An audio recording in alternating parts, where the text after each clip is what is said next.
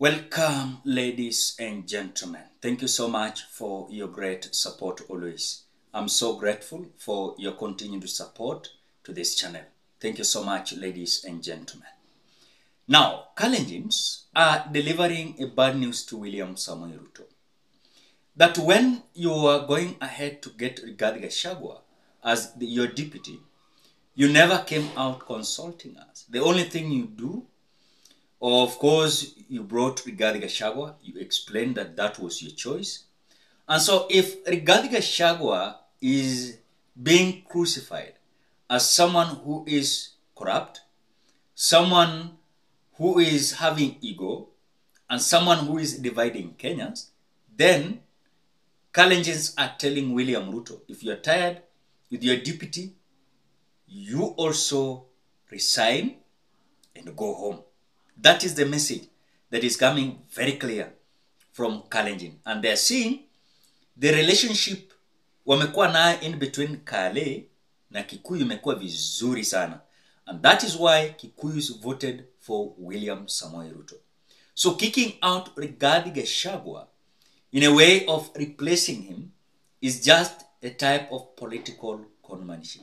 So Kalenjins are saying this. But before we watch, do me a favor, as you always do, just like the video. When you like the video, you automatically support the work that I'm doing this channel, because sometimes you watch the video and you forget liking the video. So this is just a reminder. As you watch the video, ensure you like the video. Thank you so much for that like. Now let us listen to this video. Unajua shida kwa Kenya ni kuweka mwizi akuwe kiongozi. That is the only problem. Mwizi utamuiba atakuua. Sasa mimi nakwambia president, kama kuna karata mlicheza hapo na haikuingiana, my friend, muongee na deputy wako. Hatukuwa mkiongea. So kama sisi kama tuna respect as a Kalenjin, hatutaki vita, tuna respect wa Kikuyu sana. Kwa sababu hao watu waliturespect wakakupigia kura. So sisi kitu tunasema, kama unaona umechoka na deputy wako, wewe jiuzuru uende nyumbani.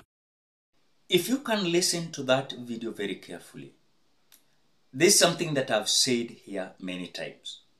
If it was about public participation to be considered, then I'm telling you, even the impeachment motion of GACHAGUA ingekuwa. But because these so-called learned members of parliament, whom bigger percentage of them, I usually say they are not.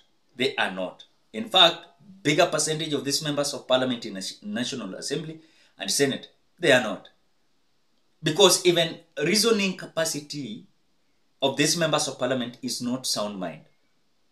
You cannot tell me that you kicked off the public participation. You have the details and records. But despite of the public participation saying that GACHAGUA should not go because it is not a priority, they went ahead, these members of parliament, they filled their own data in these forms. That now 85% of Kenyans are supporting the impeachment of GACHAGUA. I saw some even members of parliament confusing this figure. Some say 65%. You know? But again, ground imekata. This impeachment of GACHAGUA, si hata kwamba wana support GACHAGUA. It's just that they are trying to ask William Ruto. This is not the priority. This is not the priority. The priority is about our hospitals. Our priority is about our schools, capitation. Our priority is about roads, because when we transport our goods from farms, you know, we need good roads. A priority is to fight corruption, a Adani deal, you know. Those are the issues that these members of parliament should discuss. But because they are not listening to the ground, you can even go to yourself. Weenda to ground we mwenyewe. Try to assess the mood of the individuals. Don't go even in Mount Kenya region, because what I claim, I'm Mount Kenya si penye GACHAGUA anatoka. What do you expect? Enda Rift Valley, enda hata Nyanza. Kuna Nyanza, some regions, some part, utaambiwa, that is not a priority. Some will say, none of our business. Wakati walipatana, sisi hatujui. Yes, of course, some will say, we support the impeachment. But clearly, overall, if you can check that overall, you can see the ground imekata hii impeachment of Rigathi Gachagua.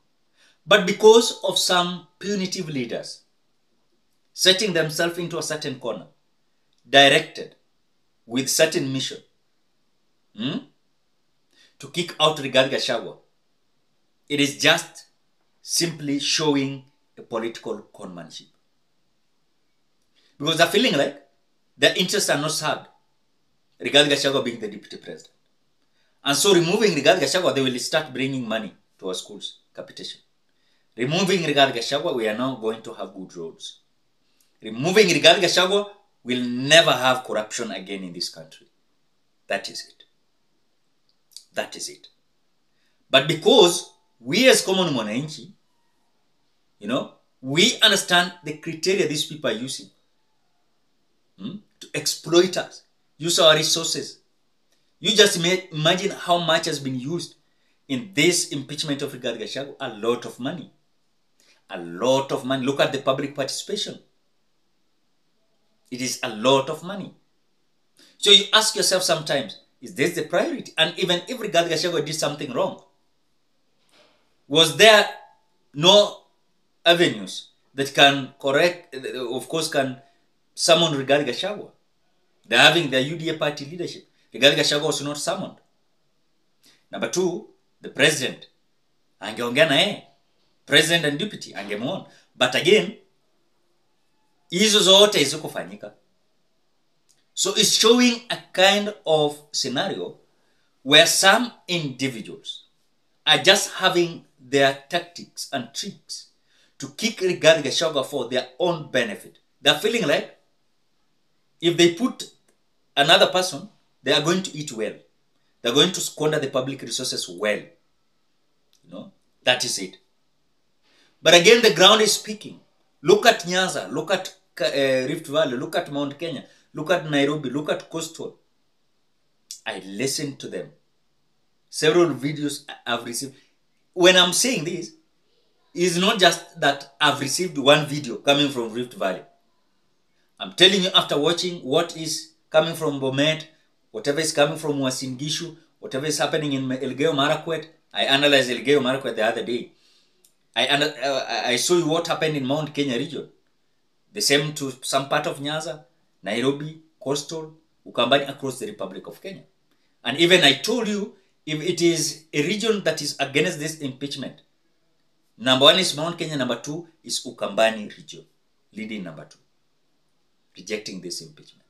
So, I think for me, if this public participation was to be used, Rigathi Gachagua's impeachment could have not reached this extent that we are today. It is just a matter of tricks and plans that these people had long time ago. So removing Gachagua has nothing to do with the so-called gross violation. Nothing like that. It is just someone sat one day somewhere, and this was a plan crafted with as a result to favor their interest.